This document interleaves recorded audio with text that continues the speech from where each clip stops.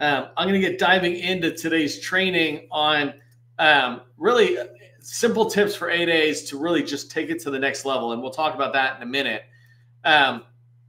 If you're a small business government contractor, one of the things I really want you to remember is it's your job to make it easy for the federal buyer to find you and to work with you. Don't make it hard for them to find you. Don't make it hard for the federal buyer to work with you. We call this friction, right? There's this friction or this barrier between the buyer and the seller, between the government and you. And you want to make sure you remove that. People buy from those they know, like, and trust. If the government buyer doesn't know you, then how can they like you, right? If the government buyer doesn't know you, how can they trust you? And if the government buyer doesn't know you, then how on earth can they buy from you, right? People buy from those they know, like, and trust, and you need to make it easy for them. And my tips today is going to kind of go down to that. One of my biggest frustrations in the federal market and in government contracting, especially with the federal government themselves, is their blindness to baby steps.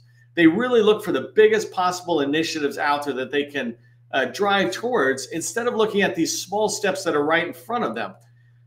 And from my perspective, sometimes it's the little steps that can really help us drive forward to the success. And in particular for you, it is just simple steps that will drive to your success. It will not be some big major initiative. Those tend to always be too big, too far away, and often fail.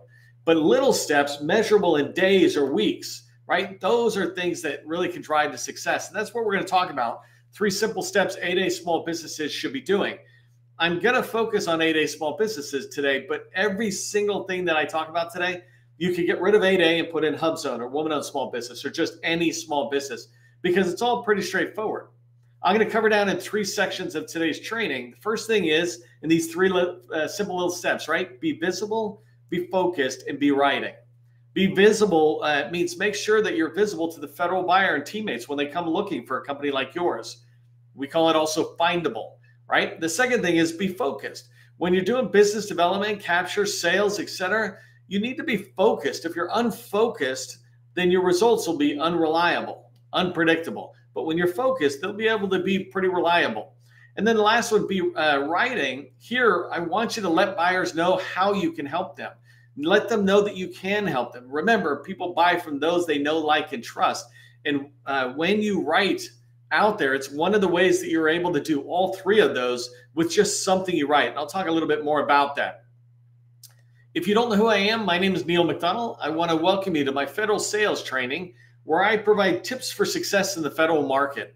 I also provide you an opportunity to network, so make sure you're networking in the chat, let people know who you are, your core competency, etc. I spent 20 years as a small business owner in the federal market, and since 2018, I've been teaching people like you that government contracting is not a secret, it's just a process. When we follow a process A to Z, we're going to have repeatable, predictable results, and that's what I want for you, and that's what we're going to talk about today. If you haven't done so already, make sure you subscribe to the Government Contracting Success newsletter. This is our newsletter where we're constantly putting out even additional, more content then separate from our training that is really valuable to your success as a government contractor. So get in there and subscribe to it. It's when you subscribe, you'll be notified by LinkedIn every time we put a new issue out. The other thing is our next training tomorrow. Make sure you register. We had over 100 people register for today. Tomorrow's training is government contracting or GovCon conferences, planning guidance. I'm going to really make it around, like today is around 8A, but helps everybody. Tomorrow's going to be around Navy Gold Coast, but it's guidance for any conference or event you go to, how to have success. So make sure you register for that. So I just wanted to pause for a second. One last thing before we get started is congratulate the newest person, newest company to come into the 100 Club for GovCon in a Box. And you'll learn more about GovCon in a Box in a minute. But we have a visibility score. This is how visible are you to federal buyers. And you can have a maximum of 100 points. And you can learn more about this in the tool itself. But 𝗡𝗃𝗍, Binder Tal here, and hopefully I pronounced your name correctly, they just did their, I watched them do effort, just incrementally moving it up from a low score all the way up to 100. And so we just want to welcome them into the 100 Club and congratulate them, as well as congratulating the 23 other companies that are in the 100 Club. To put it in perspective, there are 358,000 small businesses in DSBS that are actively trying to sell to the federal government. 24 of them have a score of 100. The rest do not. It's really important to be visible, and 100 Club is one way to do that. All right, let's talk about being visible, and we'll go in and I'll show you the other one in a second. So when I talk about being visible, you want to be visible to federal buyers, right? The heading of this slide is describing the who. You want to be visible to federal buyers, and that's a whole pool of people. That's the small business professionals, that's the acquisition professionals, the contract officers, and it's the program office folks who have the need, who deal with the management of contracts, who deal with the budgeting side of the contract. So there's this huge pool of people who are in there. And then there's teammates, right? I just said there's 358,000 small businesses, and there's, I don't know, 1,000. I don't even actually know how many large businesses. That'd be a fun thing for my team to help me get, because I only support small, so I don't actually care about how many larges there are. But there are a ton of larges. And just to put it in one perspective, Boeing, when I was working with them a couple of years back, told me that they have 14,000 internal buyers within Boeing alone. So when you think about all the largest just in the top 100, you're talking about a lot of buyers. These are business developers, capture managers, contract administrators, or supplier diversity people. So there's a ton of buyers within these large companies as well as all the small businesses. So that's the who, right? And the reason you want to be visible to all these people is because with all those people, the hundreds of thousands of buyers and teammates, you can't knock on their door. You have to be dependent on them finding you. If you're visible, they can find you when they go to look for you. But if you're invisible, what we call virtually invisible, meaning if they tried to search for you and find you, they wouldn't be able to, then you're not going to be even invited to the table to get rejected. You want to at least get to the table so you can get a yes or a no, right? And so the reason you want to be visible is to make sure that all that inbound traffic, the 99% of the sales activity that happens in government contracting can happen. You're knocking on doors. You going out and proactively talking to people is only 1% of the entire pool of buyers. And so you want to make sure you're visible. How you can be visible is a pretty straightforward thing. And the first thing is just remember not how you can be visible, but how people find you, right? It's important to understand how people can find you when you're thinking about being visible. First thing is government buyers, teammates, et cetera, they're just like you, and they search for vendors just like you would search for a plumber, or if you need to get a haircut and you're in town or something, you would go to Google. You might go to Yelp or something, but you're going into the internet and the web and you're searching for the vendors that you're looking for, right? And federal buyers are the same way. They go out and they search for a company like yours. They might type in cybersecurity or additive manufacturing. Whatever the term is, you want to make sure that you understand that they're just searching for you the same way. You hear about NAICS codes and some of these other things, but the reason those aren't good search methods is because if I search on a NAICS code, there's going to be thousands of results coming back. And so I'm going to have to filter it down. So I don't even bother searching on the NAICS code. If I'm going to search for software development, I'll get thousands of people. But if I say SharePoint software development as a keyword, now it's really narrowing in. So you want to make sure when you're visible, you think about how would they try to search for you. Let me make sure I'm doing that. And I'll show you in a minute what I'm talking about. But basically, these are keywords. How do you, if somebody searched on a keyword, what are those keywords? We're going to roll out a new tool. It'll probably be next week. I don't know, it might be this week, but it'll probably be next week for sure. But this new tool that will be free, and you can use it to create keywords that you can put into DSBS, et cetera, which is the next point. So it's an automated thing. It'll save you a ton of time. We've been doing this for years, and we'll take it from hours down to seconds. So let's talk about where buyers look for you. They look for you in DSBS. The dynamic small business search is the small business profile, which combines SAM data with the DSBS data, and it creates a small business profile. That's the #1 market research tool that's out there for federal buyers. Some of them have their own internal vendor supplier portals or agency portals, right? These supplier portals like HHS. Yesterday, I put out a whole guidance on how you can register in HHS. They have their own supplier portal, and I think they have like 5,000 or 6,000 small businesses registered in there. Out of 358,000, only 6,000 are registered in HHS. And when you think about that, if a buyer from HHS is looking for a company like yours, they'll first go to their own agency portal trying to find a company. If not, then they'll go out here. But if they can find 5 or 10 companies that do what you do in that supplier portal. Why would they ever go out here and discover you? So that's the second place you want to be tracking, making sure you're registered in there. And then the third place I put is LinkedIn. We're all here on LinkedIn. One simple tip I can give for you is make sure you upload your capability statement into LinkedIn. You can put it in the experience section. You can put it in as the featured section as a PDF. You can copy and paste the contents into your about section on your profile, right? And when you do that, if somebody's searching for a company like yours, they'll discover you. And I've had people look for risk management framework as an example, cybersecurity type stuff, and they'll come into LinkedIn. I've had larges tell me that's how I go find smalls, because I'm always asking, right? How do you find smalls? Let's figure that out.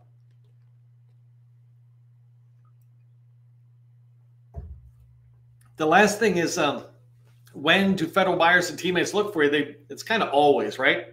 But they do it, I put ideation. I don't know if that's a word, but you get my point. When the program office is thinking about a requirement, they're thinking they might want to do stuff. Well, nowadays, buyers, you, me, and the federal buyer, they're smarter. They're more empowered to do research before ever talking to a salesperson or a company.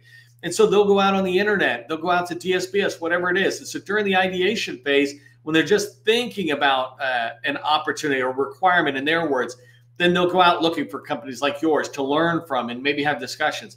And then as it moves into the more formal side of the acquisition process for the federal government, we call that market research. And so they'll start doing that more formally. And this is what I mean by DSPS. And this is where they start actually writing down their efforts to do market research to justify any final decisions they do. And for industry, we do this in capture, right? If we identify an opportunity at whatever stage, we start thinking about what teammates we want. I talk about building a requirements gap analysis. That way you can understand the task areas. And if you're weak on some, you start looking for folks. Larges do this, smalls do this, we all do this. If we're looking at an opportunity we want to pursue, we think about whether we need teammates, and then we go out and look for them. And so you want to be visible when a large or a small business is looking for a company like yours. Okay, so I want to stop sharing one thing and share another thing really quick. Hold on. So I'm going to do this, and hopefully I did this correctly. So I took us over to the tool really quick, GovCon in a box, and I just want to show you what the visibility is. I'm coming into this feature of ours, company browser, where you can find teammates. But the first thing I wanted to show you, right, bottom right-hand side, or excuse me, right there, you can see there's 358,000. And this number changes every single day, but roughly 350,000 companies are active in DSPS. And so if I take this visibility score slider and I say, show me the 100 companies, you see that we've got 24 in there, right? And this is visibility. You want to make sure you're tracking it. Another way I might do this, let me reset the filter, is I might say, show me everybody who's got experience and who also has a keyword, let's say cyber security. Hopefully I did that right. Let me see if this works out. There you go. So I just said, show me companies that have experience, and there's 1,100 in there and 46. And so as a person who is looking for a company like yours comes in, they can start filtering it. Maybe they filter it by state and locality, or maybe they say, you know what, I'm looking for 8As, since that's our topic today. Show me 8As that say they do cyber who have experience. So when I say have experience, I mean it's either in USA Spending or DSPS.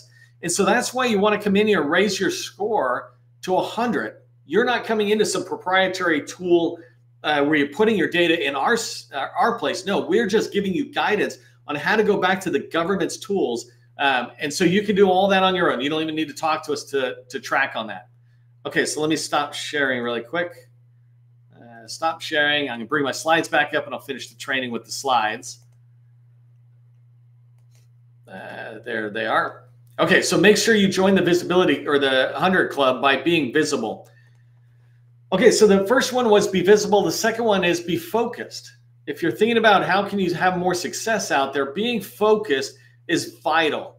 There's this line that talks about if you chase 2 rabbits, you're not going to eat dinner tonight, right? And imagine just being on a farm or somewhere and it's your only food is going out and hunting your food down. Well, if you chase 2 rabbits, you're never going to be focused on one. This one will turn this way. This one will cut in front of your path and you go that way. And then this one will go here. We also call it shiny object syndrome. A lack of focus means if you see a shiny object, you're like, oh, let me go look at that. You can tell this when you think about opportunities that come up that are over here. They're in your peripheral vision. You said, I want to go this way, and I'm going after opportunities that are this way. Yet in opportunities in your peripheral vision, you're like, what's that? That's a lack of focus. But if you're focused when you're doing business development, it'll increase your chances and it'll reduce your time to get to success. And that's what I want you to do. So a couple of areas where you can focus on. The first thing is focus on what you sell, right? And it just occurred to me I wasn't sharing my slides. So let me show you that really quick. So the first thing is focus on what you sell. Sell one thing. I see too many people not only not focusing down in a particular area, focusing down a little more, but I see you in unrelated areas. For example, software development and project management are not the same thing. They're two totally different areas. And so you're either a software development firm or you're this. I see people come in and say, well, we do cloud, cyber, and data. If you're a large company, then you can do cloud, cyber, and data because you have 100 people or 1,000 people. And it makes sense that you have these different verticals of expertise. But if you're a small business under 25 people, let's say, then your ability to go beyond that is unrealistic. But more importantly, it's unhelpful to your ability to grow. If you focus down on one thing, instead of cloud, cyber, and data, you say, hey, we're going to do data. Well, then what happens is you go after opportunities that are data related. You start getting past performances that are $50,000 here, $100,000 contract here, $250,000 contract here, $1 million here. You start building up past performances all within the same space. I did this in my last company where we were SharePoint focused company, and that's all we responded to was SharePoint opportunities. All of our past performance was basically around 80% of it was around SharePoint opportunities. We could go toe to toe as a small business against billion-dollar firms, right? I hear about people talking about graduating to large and they have to cross that valley of death. I'm like, I don't even know what they're talking about. We were competing with the commercial or with the larges as a very small company because we kept having better and better past performances. So focusing down allows you many different things. You'll see it in a minute on the next slide. But one of the most important things is it allows you to really identify those slam dunk opportunities, the ones your company is best at, and then you can pursue those over and over again so you can build this body as past performances. Another area you really want to focus on are target agencies, right? You want to make sure it's big enough that throughout that entire agency, you could see yourself making at least a $25 million annual revenue win or whatever from that agency. It doesn't mean you're going to go off and get it today, but let's say you're in there and you're in there year after year and you're building more and more, winning more and more contracts, that agency or that customer that you're choosing has got to be big enough that you, even with the losses that you might have, will still be able to win enough business because they spend enough on what you sell. And so you only want to go big enough on agencies to get to that point, and then you stop, and that's focus. You certainly don't want to be focusing, in my opinion, if you're 25 million and below, don't focus on DoD and civilian. Pick one department in the civilian side, pick one department in DoD and go in and go, you know what, we're going after 25 million. And because it is hard to do that, we let ourselves get distracted. We go other places. And the problem when you're distracted is you really chase two rabbits and you don't have success. But if you look at DHS as an example, where I just put out the strategic plan this morning that they shared, and I'm looking in there and I'm seeing they got artificial intelligence, machine learning missions and priorities. I can look in there and go, man, that's the future. I'm going to go in there and I'm going to sell in there until I get to that stage. I'm going to work with other companies so I can subcontract under them and build business as a sub, maybe build business as a prime if I'm ready for that. But I stay focused on one agency and I learn everything I can. If you're an 8A small business in particular and you see a one-off opportunity over here that somebody brings to you or something, that's okay. But when I say focus, I mean focus on the agency that you want to learn. Business development is about understanding an agency better than it understands itself, building relationships and identifying opportunities. That's very hard to do when you're tracking on multiple agencies or multiple customers. You want to focus that in and then become really good at it. And as long as you keep it big enough, so an example is CMS was big enough for one of my friends to build a $100 million company doing data alone, right? CMS is just one agency within HHS, a department, and they built a $100 million company just in there. It's possible. You just want to look at what you sell and align it to this. Last thing is the relationships you want to develop. You really want to focus those as well. And in this particular case, I'm talking about focusing them on more of a weekly or monthly basis. If you're going to go out and try to develop relationships, keep them focused to a common thread. An example would be maybe next month in September, I'm going to plan to go out and develop relationships with teaming partners who are on Oasis, because I want to go after opportunities that are on Oasis. And I don't care if it comes out as Oasis large or small or 8A or this pool or that pool. I don't care. I want to be able to have access to any one of those. And so I want to build relationships with people who are willing to introduce me to opportunities. And so those relationships, just focus them down. It really allows you to be able to focus your effort. Okay, so my last tip here after be visible, be focused is be writing, right? If you really want to increase this, you want to be writing to let federal buyers know that you exist and how you can help, or that you can help, right? And so really just helping you understand, first off, how writing can help build those relationships with federal buyers.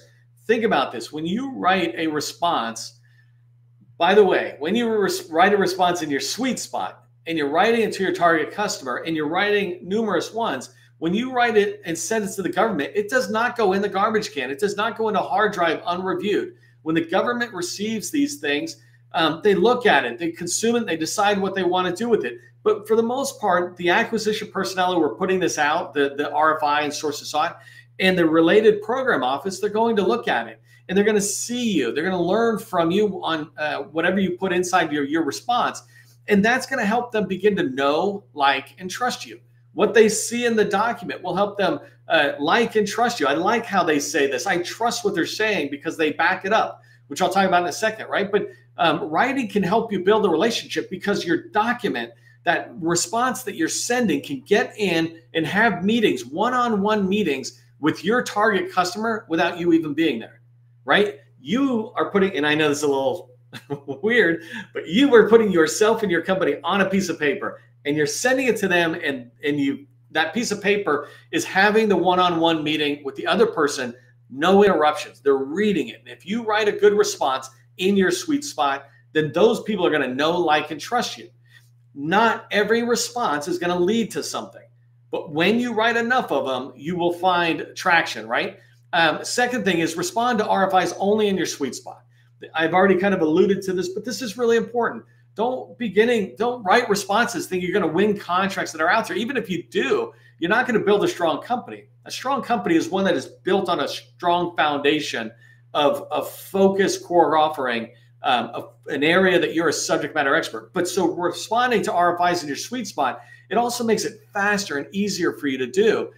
You really get it, and you can really begin to communicate to the customer that I get what you're saying. I see what this agency has a need around what we sell. This agency and this agency, they have this similar type of needs. You're able to pass the lessons learned from one requirement document to another. You really begin to understand what you sell as you begin to understand what they want, right? The way they're describing the need for your solution or your product. The next one, bullet 3 here, is write for the win. This is so important. When you write a response, don't just push a capability statement out. Every single RFI I write, even when they're not as good as I would love them to be, are written as if I'm writing a proposal for a $100 million opportunity, right? I'm writing a proposal response.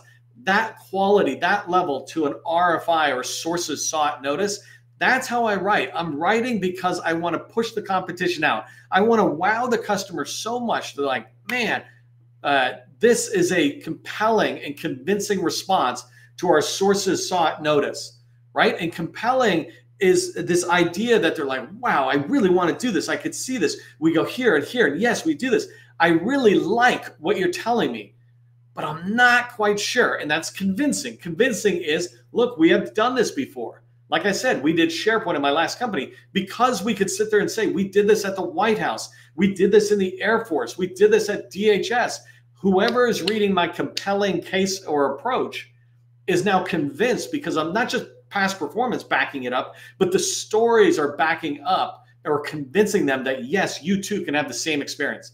And the last bullet I have here is just when you write to your sweet spot and you respond to RFIs to that focused agency, you really start getting better over and over and over again. So here's what I want you to remember from today's training. What I want you to ask yourself as you go into your activities, right? Are you visible? Is your company visible to the very people that you want to find? Just go get the 100, join the 100 club, and that takes care of it. The second thing is, are you focused? Have you narrowed down what you sell and who you sell it to? And then the third thing, ask yourself, are you writing enough?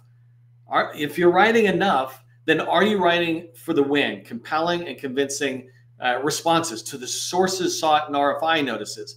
Yes, you can respond to RFPs. You don't need me to tell you to respond to those, but you do kind of need encouragement to write to the RFIs and sources sought for the win. Just remember, government contracting, it is not a secret. It's just a process. I'll see you in the next training.